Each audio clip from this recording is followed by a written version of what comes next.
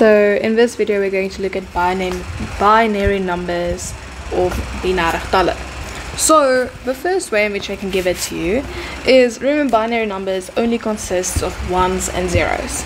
Alright? So if I give you the number 101, it's not 101, it's 101, and the fact that there's a tiny 2 at the bottom tells you, alright, I'm busy with binary numbers. Alright, so let's say they give us 11001.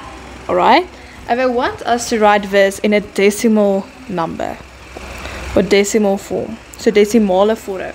It doesn't mean I want to go and get 0,823 whatever. Remember, this is completely moved away from pure mathematics, if I can put it like that. Alright, so decimal form just means, alright, I want to get it back into a normal number. I want to know, is this 20, is it 30? I don't want to know it's 11001. Alright, so the easiest way to do it is go and draw yourself a block or a box, okay? And we always start from the left hand side and we move up towards the right hand side.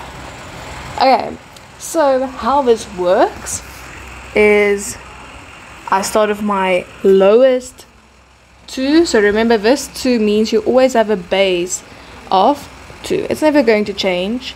Binary numbers always has a base of 2. Alright, so then my first block will always be 2 to the power of 0.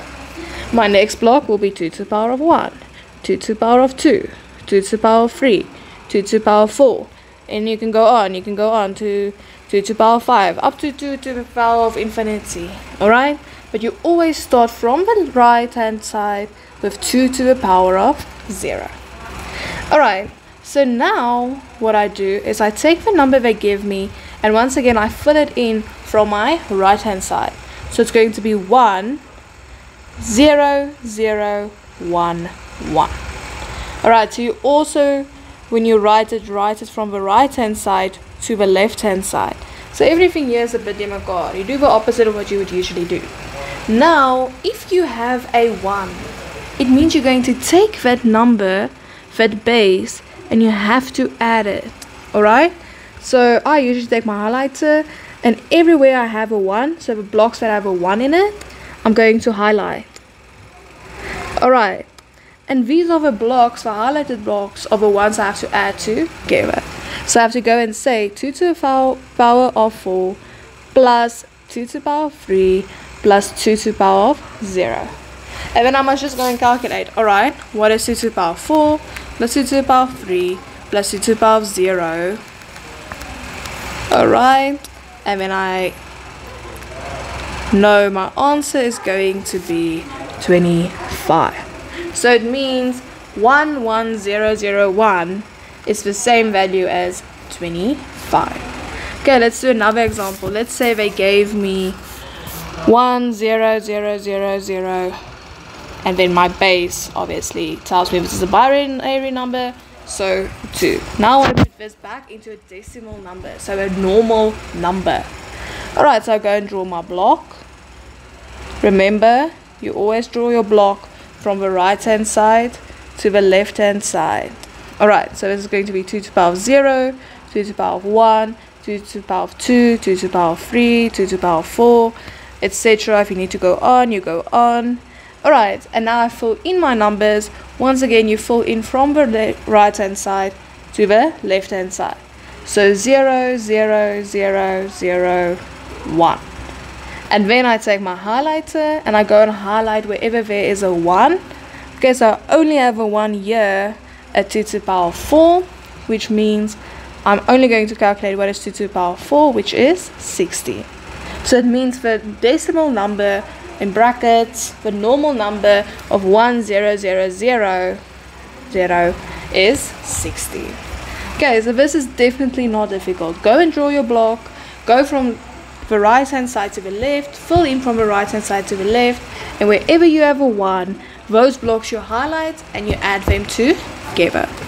Now what they sometimes do is they give you questions. Alright, so let's say they ask us to calculate 1010 times 10000. Okay, now for a lot of us, it is really difficult to just know out of our head how to do it. Now you have all of your rules, knowing a 0 and a 0 stays a 0 or whatever. But if you struggle with that, you can always convert this to a normal number, calculate it, and take it back to a binary number. Alright, so let's draw our blocks. So my block for my first one, remember, from the right hand side to the left hand side. So 2 to the power of 0, 2 to the power of 1, 2 to the power of 2, 2 to the power of 3 times. Alright, same thing, my block from the right to the left. Okay, 2 to the power of 0, 1, 2, 3, 4. Then I fill in my numbers from the right to the left. So this is going to be 0, 1, 0, 1. And this one is going to start with 0, 0, 0, 0, 1. Then I take my highlighter. Alright, then I take, okay, wherever I have a 1, I highlight those blocks because I know I have to add them together. So here I'm going to say 2 to the power of 3 plus 2 to the power of 1 times, on this side I have a 2 to the power of 4. Okay, that's all I have on that side. So I calculate this quickly. So this is going to give me 8 plus 2 is 10. So it's going to be 10 times 16, which gives me 160. But now you need to read your question carefully. Did they ask you to leave your answer in decimal form? So remember, this is decimal form. Okay, decimale vorm. Alright. Or did they ask you to leave it in binary form? Because if they ask you for binary form, then this is going to not be wrong, but you're not going to get all of your marks. So now my question is, how am I going to take this 160 and take it back to a binary form? Well, same thing. Alright, I have to get numbers to fill into my block. So here's my block so long. I'm going to draw my block so long so that I just know I have to get to this. And then I know this is 2 to the power of 0, 2 to the power of 1, 2, 3, 4, and then if we need, we can go on. Then you need to know what are these values. Okay, so what is 2 to the power of 0? Well, it's 1. What's 2 to the power of 1? It's 2.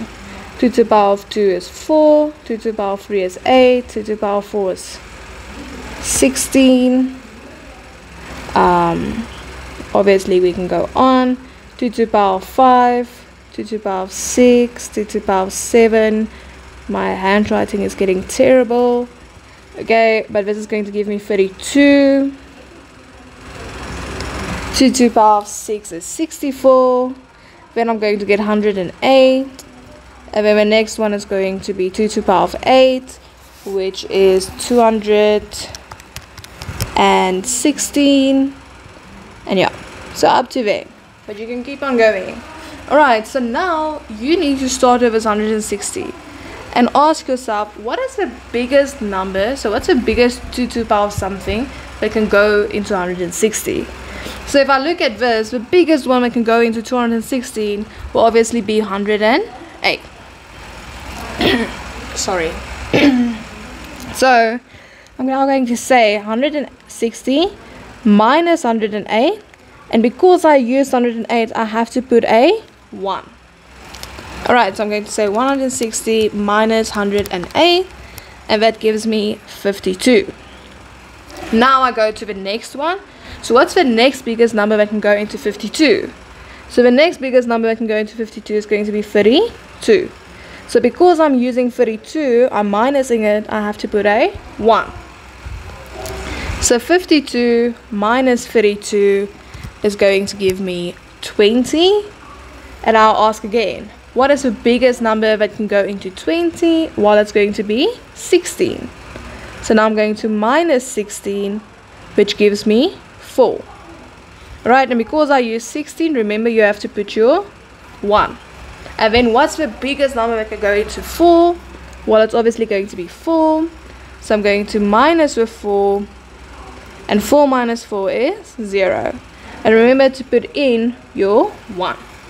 Alright, so you always need to get your answer here. Ooh, what did I do now? To 0. If you got 0, you are done. And now basically you have all of your ones. So your ones are the numbers you used, the numbers you subtracted, and then wherever you didn't have used that number, you just put a 0.